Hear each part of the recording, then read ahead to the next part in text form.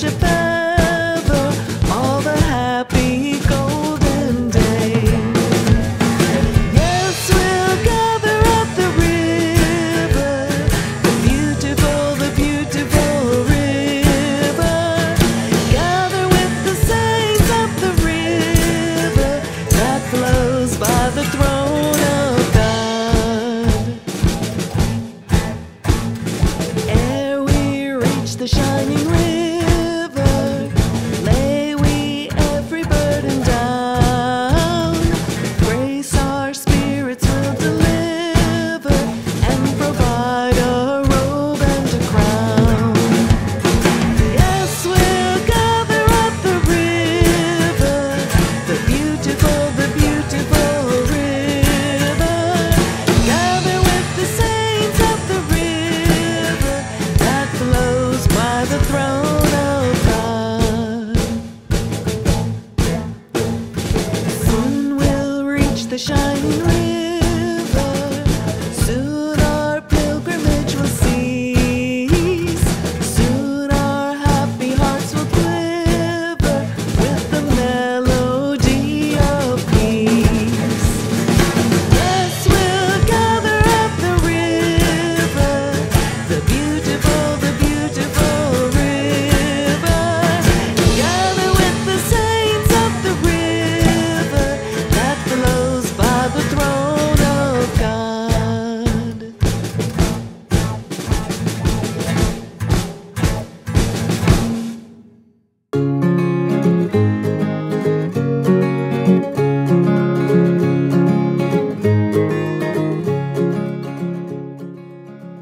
It is good to be here, to be the people of God, to gather to hear the word, to pray together, to sing together, to worship God, to bring our hearts as one before the Lord.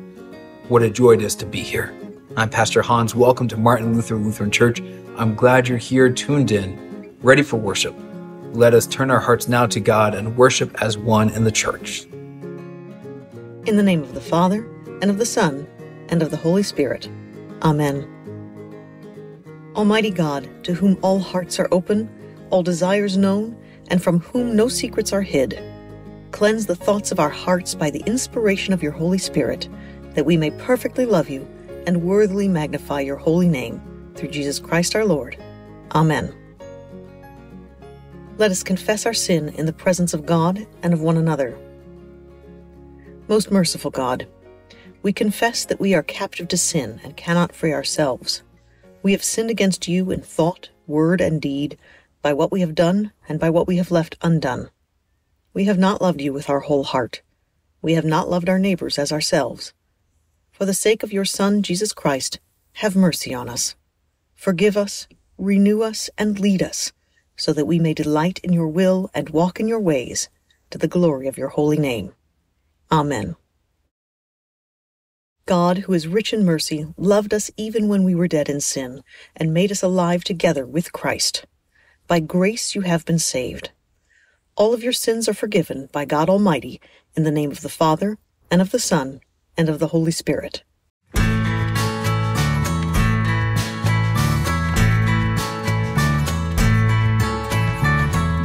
thou my vision, O Lord of my heart. Not be all else to me, save that thou art. Thou my best thought, by day and by night. Wake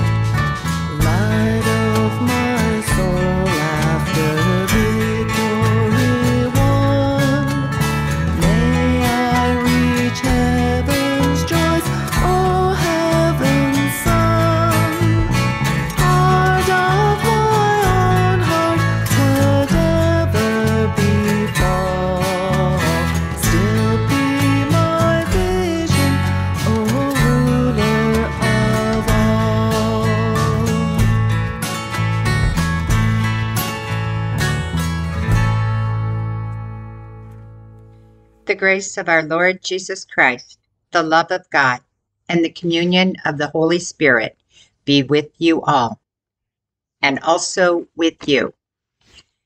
Let us pray. O Lord God, merciful Judge, you are the inexhaustible fountain of forgiveness. Replace our hearts of stone with hearts that love and adore you, that we may delight in doing your will. Through Jesus Christ, our Savior and Lord. Amen. What's in Pastor's bag? Yeah, what's in Pastor's bag? What's in Pastor's bag? Yeah, what's in Pastor's bag?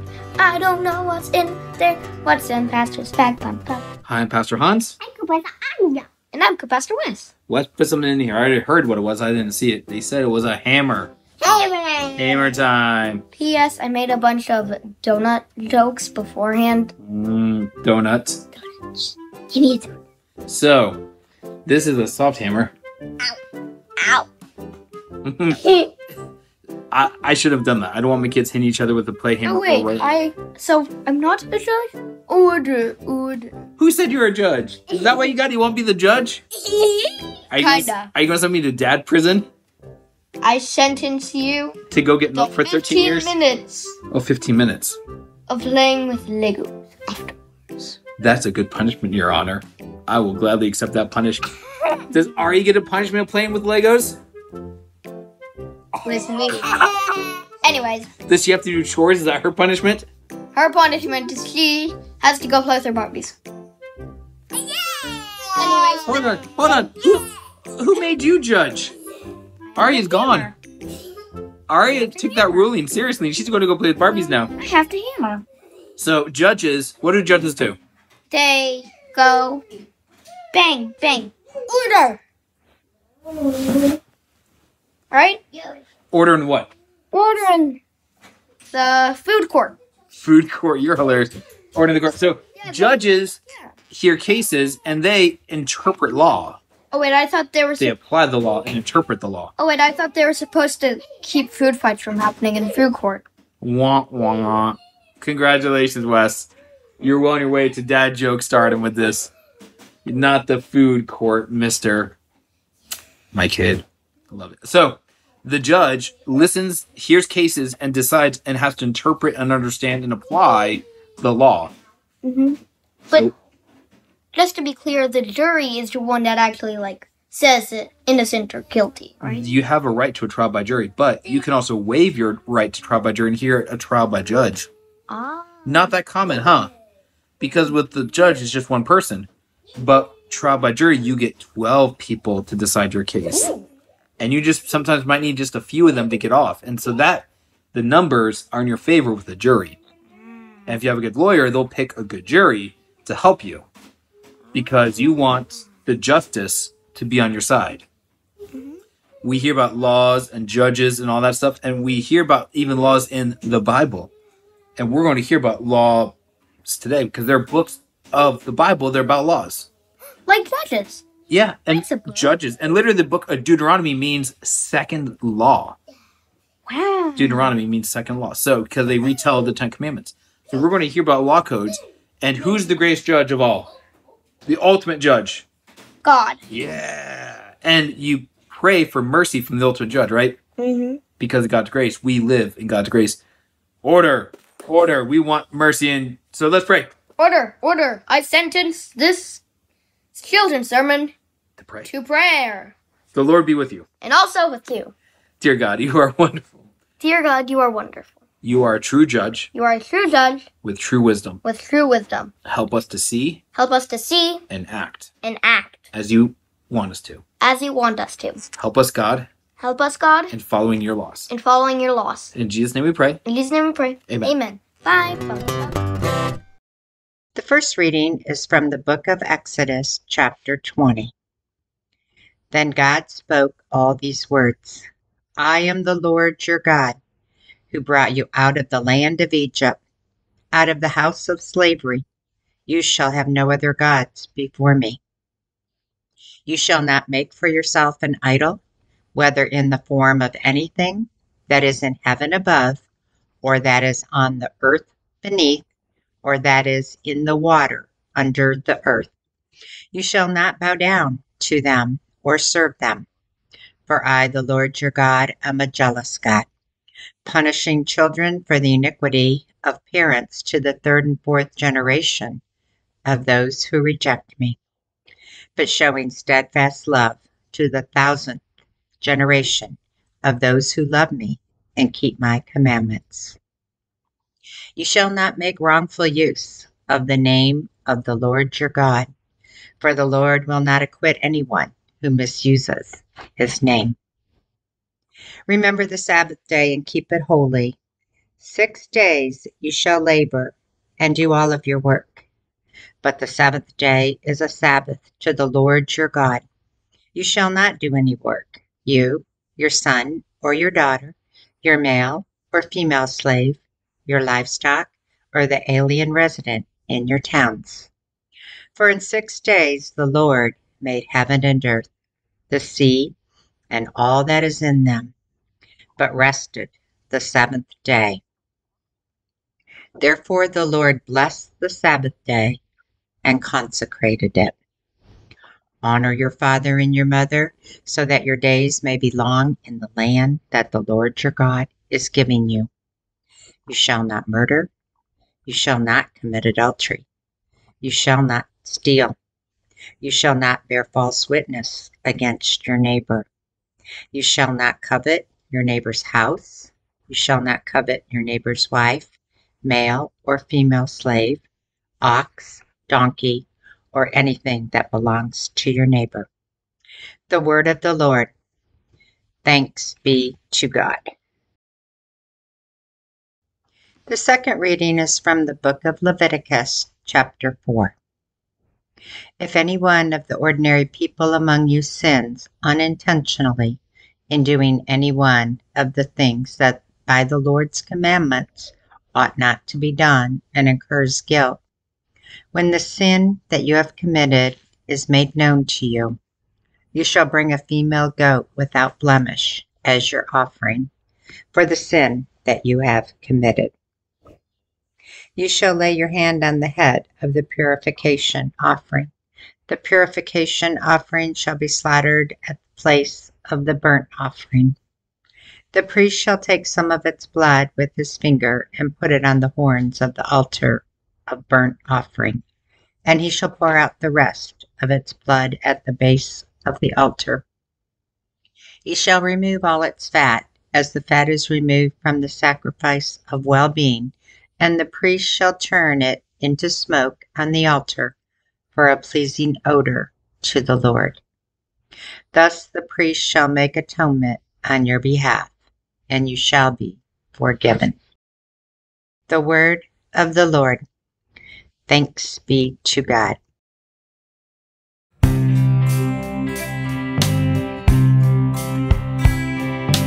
Seek ye first the kingdom of God and His righteousness,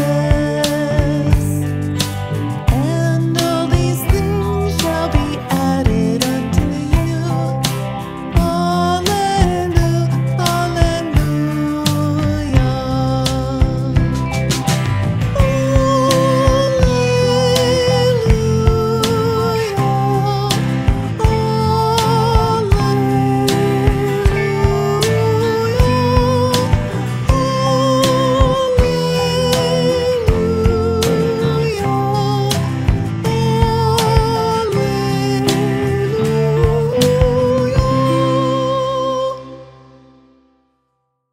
The Holy Gospel of our Lord Jesus Christ, according to St. Mark, the 2nd chapter.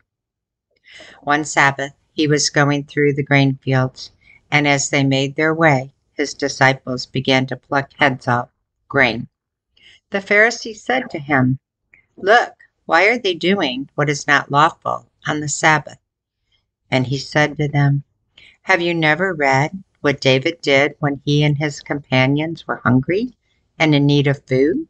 How he entered the house of God when Abiathar was high priest and ate the bread of the presence, which is not lawful for any but the priest to eat, and he gave some to his companions."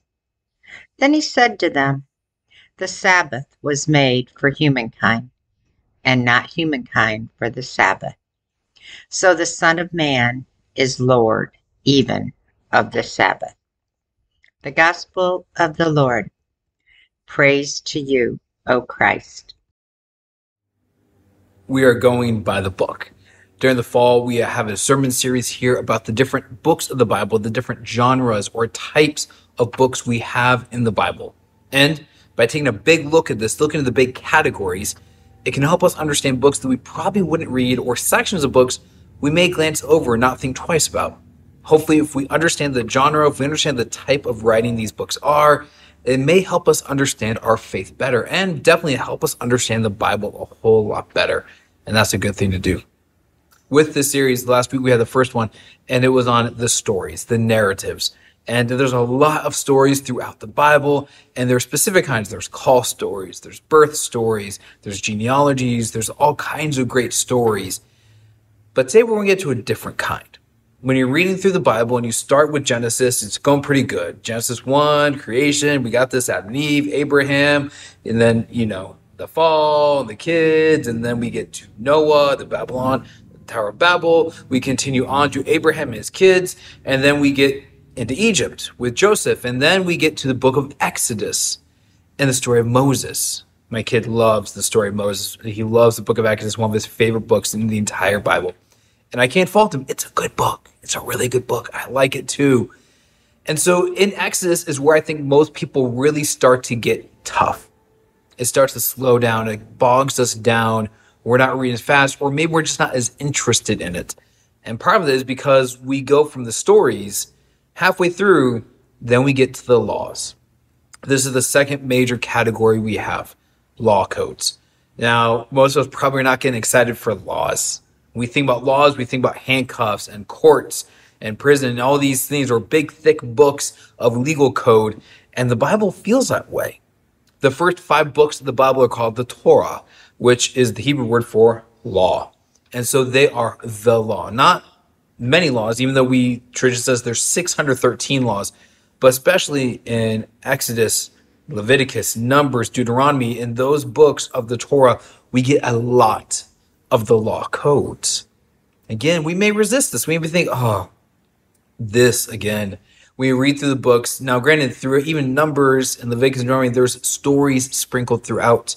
Leviticus might be the most densely collected law codes of any book, but there are stories still throughout to help us get through it. I said because I think this is probably where most people get stuck. This is where we really have a problem. We are not thrilled by law codes. This is why legislation and governance and even courts are not usually exciting places, because it's a very routine thing and it's a regulated thing, and it might not be exciting for many of us. But these laws are significant. They're really important. These aren't just any laws. In the Torah, they are the law of Moses, or the laws given by God to Moses for the Hebrew people.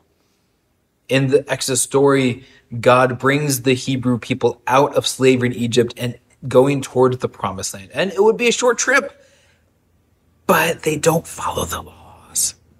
They're very quick to disobey and turn away from God. And in so doing, they make a long trek out of what should be a short distance. These law codes that happen in Exodus are very particular. They're interesting, they're insightful. But if we don't know how to read law codes, we might miss that out. Now, don't get me wrong, there's a lot of details. Part of this is the incredible detail of the law codes, especially in Exodus. In this book, we hear great details of how you build the ark, the curtain, the tabernacle, the tables, everything by the cubit. And cubit is measurement from the elbow to the finger of a grown man. And so it basically was 18 inches roughly thereabout. But by the cubit, we knew how big this building was, the tabernacle, the Holy of Holies, the Ark of the Covenant, the poles, everything incredibly detailed. But that was on purpose, because God wanted the people to hear exactly what God wanted them to know and to do. So we can understand these law codes in a couple broad categories. The first one is the priestly code. These are the law codes I was just talking about, the how do you build the temple, how do you build the tabernacle. These are things that regular people probably didn't need to know. But within the priestly code, we had in our first reading today, this reading from Leviticus chapter 4, which is about sacrifice. What sins do you sacrifice an animal for, and what animals go with which sin or which sacrifice? And also, how do you do the sacrifice? One of the most famous is the scapegoat, the goat who was released on the Day of Atonement. And that's still coming up here soon in September. That's the high holy days of the Jewish festival. And so these priestly law codes were impactful for the people. The people did have to know some of them about, especially after you have a kid, you have to make a sacrifice. Every year you have to make a sacrifice for your sins, and you should do regular sacrifices for the sins of your family. And you should have sins atoned for that you may not have known you did. So there's sacrifices for sins you're not even aware of, just to cover all your bases. And they're very specific. They talk about how you hold the animal, how you kill the animal, what you do with the blood, what you do with the entrails. We heard that in the reading. And that's kind of stuff we skim over, right? Okay, sacrifices, okay, do that the organs, okay, burn the fat, okay, yada, yada, and you kind of want to skip on, go on faster. But there's stuff in here that's important to know, especially for the Jewish people. They had to know about these things. So that's the priestly code. Another code we have is called the Deuteronomic Code from Deuteronomy. And the word Deuteronomy literally means second law, because they retell many of the same laws again. It's been hypothesized that the Deuteronomy was actually compiled in the time of King Josiah, when they found the laws and they redid them, rewrote them down and copied them and made them into Deuteronomy and added the stories of the end of the Exodus story. The story of Exodus really ends with Deuteronomy, and then we get to Joshua and the conquest. And so the Deuteronomy laws are very specific, but a lot of them are rehashing similar things as before. A third category of law codes we have in the Old Testament are the holiness codes. These are probably the most significant. This and the fourth category are the most significant for the people of Israel. These were what you did, the regular laws that you had to follow. How do you work on a Sabbath? How do you plow your field? If your house has some mold growing on it, what do you do? If your kid has a skin disease on their arm, what do you do? These holiness codes were for everything, bodily fluids, field working, everything you can imagine, a lot with slavery. And the slavery was not like our slavery. So the law code of slavery with the holiness codes were more about how can you fairly treat people. It's been noted by scholars that what's one thing that is very different with the Hebrew law codes and other ancient law codes is there's no caste system. All the people are treated the same, and slaves were usually fellow Hebrews. And that's what they talk about. They say, be fair to your brother or sister who is in slavery. Be fair to the slave because you were once a slave yourself. But what's amazing is the other law codes in the ancient world would have a caste system. The king, the nobles, the priestly class, these other people, the rich people, the artisans, and then the peasants. And we even here still have issues of caste system in India still today. But what's amazing is the Hebrew law code has none of that. The same law for everyone. The Babylonian, the Egyptian, the Assyrian, the Greek, every ancient world we know about, every ancient culture had special laws for different groups. But the Hebrews, they didn't. Because according to God's eyes, we all should be under the same law. So that is the holiness codes. They allow the daily life stuff. And then the fourth category, which is also important for the people, are the covenant codes. And some of these are also significant for the people. But the covenant codes were what we hear about in the Ten Commandments. They are the start of the covenant codes. And several times throughout the Torah, we hear about these covenant codes. And Deuteronomy recaps the Ten Commandments. He basically spin them back out again. He retells them again because Deuteronomy is what they do. And so these covenant codes are, you belong to God. You are God's people. So therefore, this is what you must do. And like I said, biggest one that we probably know about are the Ten Commandments. This is the first of the laws we come across in Exodus. This was our reading today. I've had a whole sermon series on the Ten Commandments before, so I'm not going to go into detail about them, but I'm just going to highlight a few things. One, they're not good laws. It's kind of comical that people want to have the Ten Commandments up as a monument in courthouses and public places in America as if they were great laws. No, they're actually not great laws. They're good principles to live by, and I think maybe the lowest common denominator for society. These are good things, but they're not enforceable. They're hard. They don't have a punishment necessary for any of them attached to them. that God just says, don't do these things, or do these things, but not those things. And the last one is really challenging, covet. The first of the 10 commandments is to love the Lord your God. I'm the only God. Bear love and revere and respect God. And the last one is do not covet. And those two in particular are incredibly hard to enforce because it's all up here and all in here. And so the covenant with God is saying, these are what I say to be my people. The 10 commandments are great. They're a great basis. We should know them. We teach them in confirmation, kids. But they're not great laws. They're not easy to deal with. And sometimes it might sound vague, but we have questions. And so we realize how complex the 10 commandments get. What's it mean to not murder versus do not kill? What's it mean to not bear false witness? What does that mean for courts? What's it mean for everyday conversations? What does it mean to not take the Lord's name in vain? How do we keep the Sabbath? The 10 commandments are incredibly complex. And so, when talking about this, the word that is often used is decalogue, not usually 10 commandments. So the decalogue, and why they say that? Because it's Greek for the 10 words. Because they're 10 words to live by. These 10 phrases are great words to live and structure our society. Not easy to make into actual laws, but great as principles for how we live and should live. And that's great. And God says, you are my people. Here are these 10 commandments. Now live by them. And this is our covenant, and live up to all that I'm going to give you. I said earlier, there's 613 laws. And so the Jewish traditions, you keep all of the laws. You don't get to pick and choose which law to keep and which ones to disregard. The Jewish custom was to discuss, to debate, to memorize, to learn, to teach these laws, the Torah, in all its fullness to the kids and everyone in town. This culture of focused on the law because those who keep the law are part of the community. If you break the law, you're not part of the community. This can easily lead to legalism, where people are enforcing it on each other, families who bicker about this and fight about this, and they have disagreements. So people would have to go and have to figure out, so there'd be these public hearings about the law and how we follow the law. And then we have questions. Well, who's really in? Who's out? How do we follow this law? This all feeds into the legalism, where the law became an idol into itself, which is ironic. The very first thing God said basically is, don't make an idol. And yet the law itself becomes an idol. Through legalism, it's a power tool. I'm right, you're wrong. I'm in, and you're out. The law became a weapon with the community to enforce, police, and could be really brutal on each other. How do we deal with this? As Christians, how do we understand the law?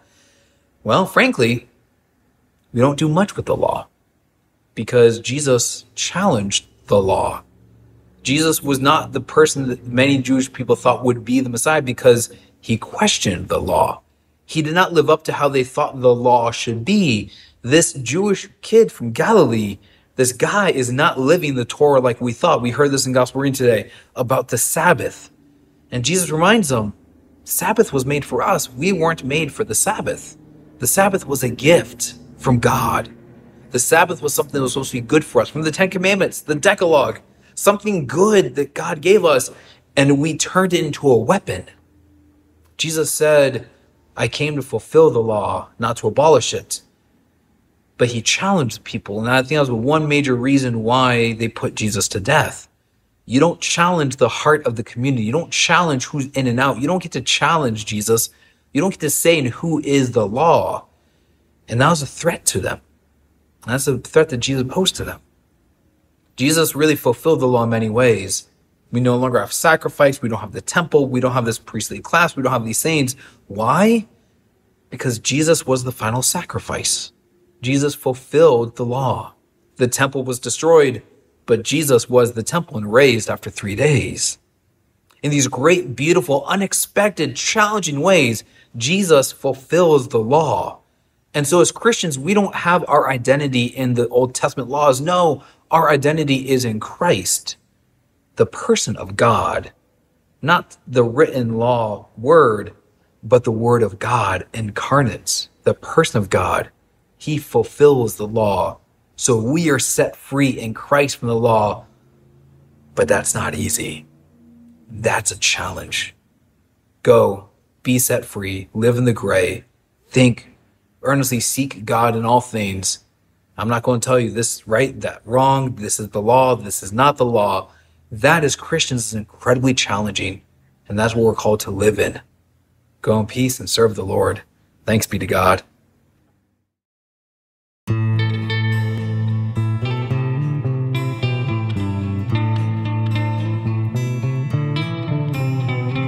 Sing hallelujah to the Lord.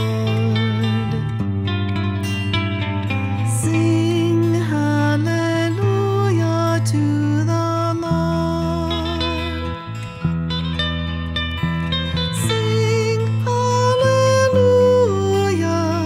Sing hallelujah. Sing hallelujah to the Lord. Jesus is risen from the dead. Jesus is risen from the dead. Jesus is risen. Jesus is risen. Jesus is risen from the dead. Jesus is living in his church. Jesus is living in his church. Jesus is living. Jesus is living. Jesus is living in his church.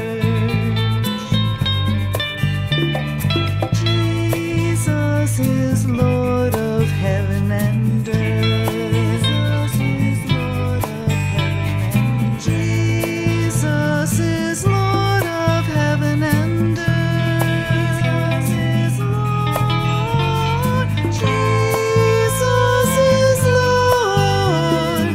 Jesus is Lord. Jesus is Lord of heaven and earth. He's coming back to claim his own.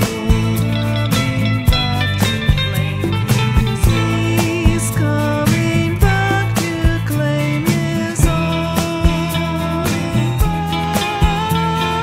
He's coming back. He's coming back. He's coming back to claim his own. Sing hallelujah to the Lord. Sing hallelujah to the Lord. Sing hallelujah. Sing hallelujah. Sing hallelujah to the Lord.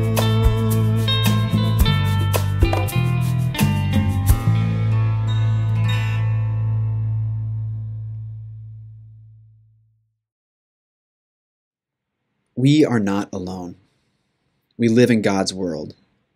We believe in God, who has created and is creating, who has come in Jesus, the Word made flesh, to reconcile and make new, who works in us and others by the Spirit. We trust in God. We are called to be the church, to celebrate God's presence, to live with respect in creation, to love and serve others, to seek justice and resist evil, to proclaim Jesus, crucified and risen, our judge and our hope.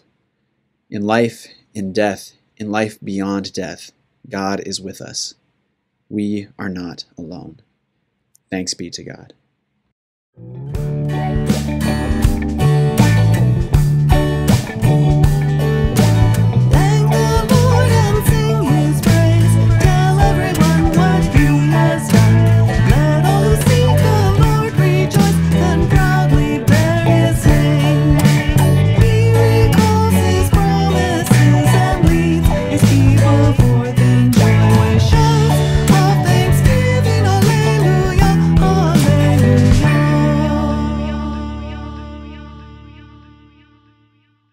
Remembering the caring and generous works of God, we pray for the church, creation, and the needs of our neighbors.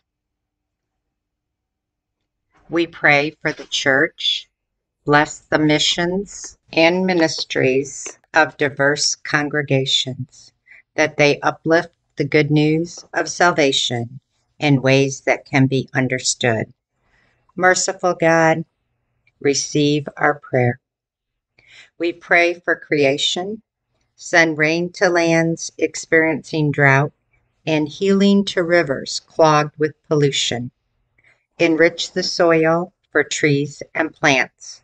Protect the crops needed to feed those who hunger. Merciful God, receive our prayer. We pray for all who govern. Encourage those in positions of power to lead with empathy, practice forgiveness, and care for those who struggle. Merciful God, receive our prayer. We pray for our neighbors who face illness of any kind, for those strained financially, for all living with chronic pain, mental illness, the disease of addiction, or otherwise afraid or in harm's way. Protect all who cry out for mercy. Merciful God, receive our prayer. We give thanks for the saints who died in faith. Show us how to live faithfully, creatively, and lovingly in your church and in your world. Merciful God, receive our prayer. Remember us according to your steadfast love as we offer these and the prayers of our heart, trusting in your compassion, made known through Jesus Christ. Amen. Blessed are you, O Lord our God, maker of all things. Through your goodness you have blessed us with these gifts. With them we offer ourselves to your service and dedicate our lives to the care and redemption of all that you have made. For the sake of him who gave himself for us, Jesus Christ our Lord. Amen. The Lord be with you, and also with you. Lift up your hearts. We lift them to the Lord. Let's give thanks to the Lord our God. It is right to give our thanks and praise. It is indeed right, our duty and joy at all times and all places, to give thanks and praise to you, Almighty Father, through your Son, our Savior Jesus Christ, who on this day overcame death and the grave, and by the glorious resurrection has opened the way of eternal life.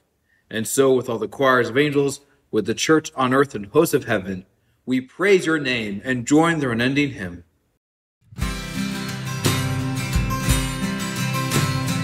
Holy, holy, holy are you, God of power and might.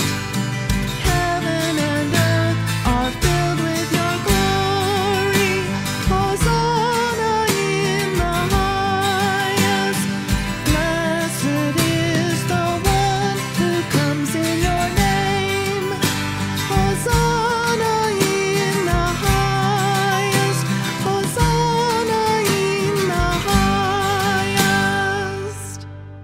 Holy, mighty, merciful Lord, heaven and earth are full of your glory.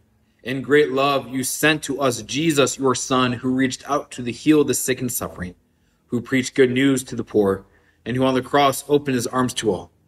In the night in which our Lord Jesus was betrayed, he took the bread, gave thanks, and broke it, giving disciples, saying, "Take and eat. This is my body, which is broken for you. Do this for the remembrance of me." Again, after supper, he took the cup, blessed it, gave disciples, saying, "Take and drink. This cup is a new covenant, shed in my blood for the forgiveness of sins. Do this for the remembrance of me." For as often as we eat of this bread and drink from this cup, we proclaim the Lord's death until he comes again. Christ has died, Christ is risen, Christ will come again. Pour out upon us your spirit of love, O Lord, and unite all who share this heavenly food, the body and blood of Jesus Christ our Lord, to whom with you and the Holy Spirit be all honor and glory, now and forever. Amen.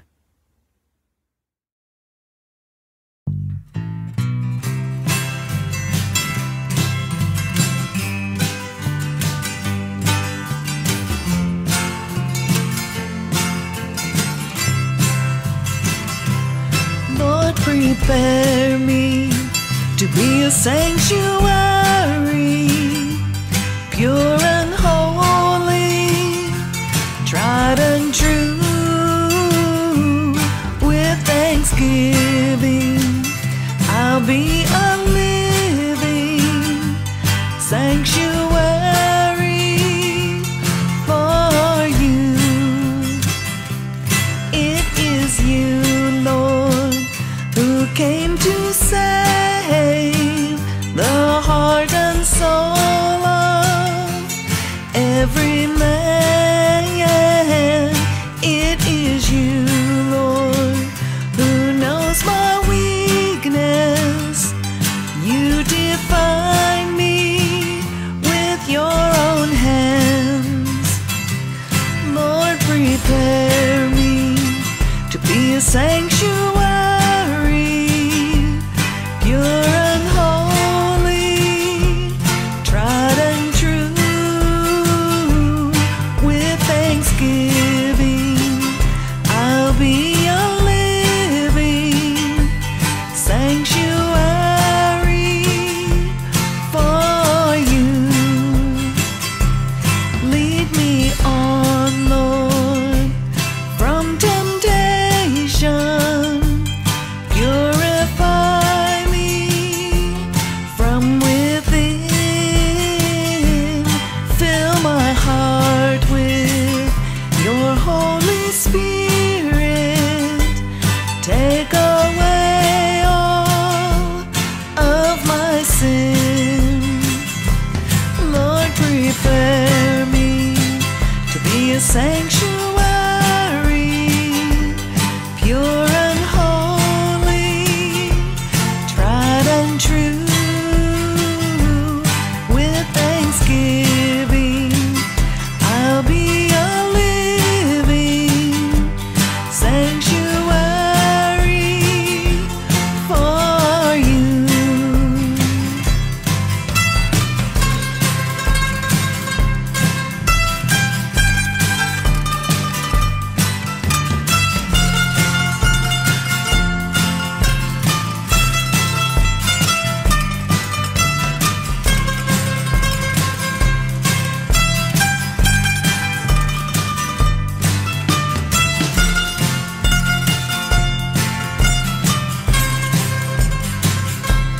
Lord, prepare me to be a sanctuary,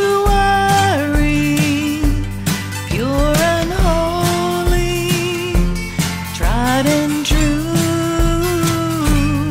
With thanksgiving, I'll be a living sanctuary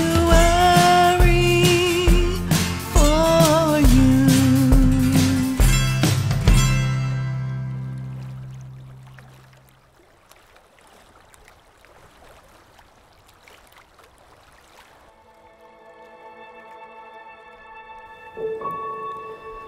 God of holy rest, on the seventh day you paused, laying down the work of creation, and entered into sacred stillness.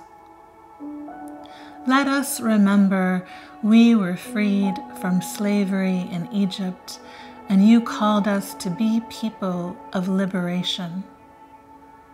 Kindle in us the strength to say no to a world of perpetual busyness. Inspire us to set aside all of our plans and goals to receive the lavish gift of rest for ourselves. Let the Sabbath be a time of profound renewal, of intimate connection with you, and a rekindling of our holy desires to be of service. Sustain in us the desire to simply be and not succumb to the demands of productivity and an endless string of achievements. Let our lives be a loving witness to a world of restoration and refreshment, of the profound goodness of joy and delight, taking pleasure in the generous gift of pausing.